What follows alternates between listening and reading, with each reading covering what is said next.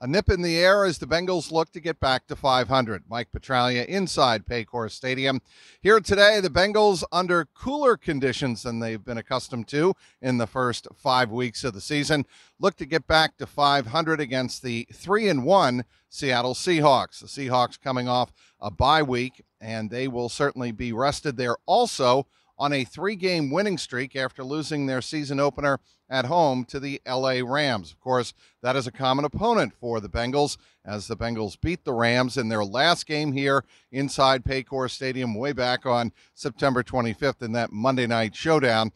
The Bengals here will look to be stopping a couple of the big weapons for Seattle, namely DK Metcalf on the outside. He is the big wide receiver, of course, 6'4", 235 pounds. The Bengals are going to have their hands full coming up with ways to at least slow him down. Do not let him get ahead of steam. Don't forget about Jackson Smith-Njigba. Of course, the former Ohio State star. He's in his rookie season. He hasn't gotten off to a very flashy start. His numbers really aren't there. He's only got a handful of catches to start the season. And then again, there's Tyler Lockett. He is somebody certainly who can get loose in the secondary and wreak havoc as a veteran who's been in the league for 7 years now. So Seattle has a lot going for it in the passing game, and of course that's led by Geno Smith. Geno Smith has been around quite a while. He's played in all kinds of conditions for all types of systems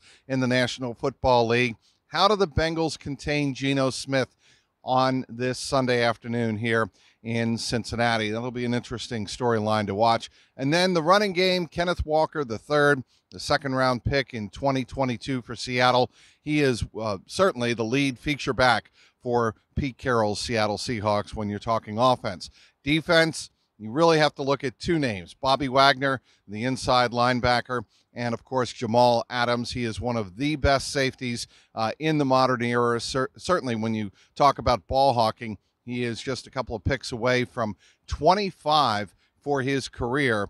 That would give him, make him, I should say, one of 6 defensive backs, 6 safeties with 25 or more interceptions. He is certainly a playmaker in the secondary, and Joe Burrow is going to have eyes on him at all times, maybe move him around with his eyes and see if the Bengals can't do some things to scheme away from Jamal Adams, of course, one of the best defensive backs in the National Football League.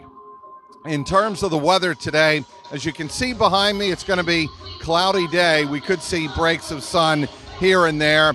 Only 57 degrees for a high at around 1 o'clock. It'll stay in the mid to upper 50s throughout the game. There is a slight chance of rain at about 2 o'clock, so around halftime or just before halftime. And the Bengals certainly would like to make sure that ball security is a priority coming into this game. Seattle is one of the best teams in the NFL at taking the ball away. What about the Bengals offense in this game?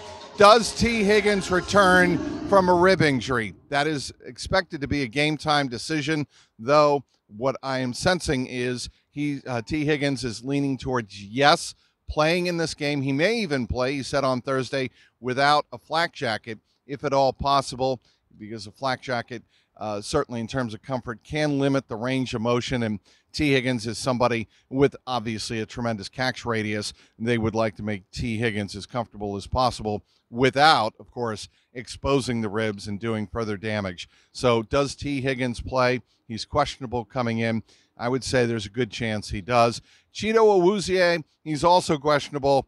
I'd say I'd lean to him not playing, but again, we'll wait and see how he is feeling closer to the 1 p.m.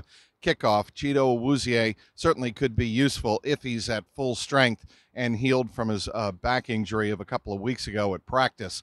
If he is able to go, that certainly helps when you talk about the aforementioned names of DK Metcalf, Tyler Lockett, and Jackson Smith-Njigba. Would give Lou Anarumo just another asset in his secondary to deploy. Okay, we are ready for football here on this Sunday inside Paycor Stadium. The 3-1 Seattle Seahawks, the 2-3 Cincinnati Bengals as the Bengals look to get back to 500 before next week's bye. We'll have you covered, of course, all day long on Twitter/X @Trags, TRAGS, online, clnsmedia.com. And as always, click and subscribe for content inside the locker room, press conferences, these stand-ups after the game.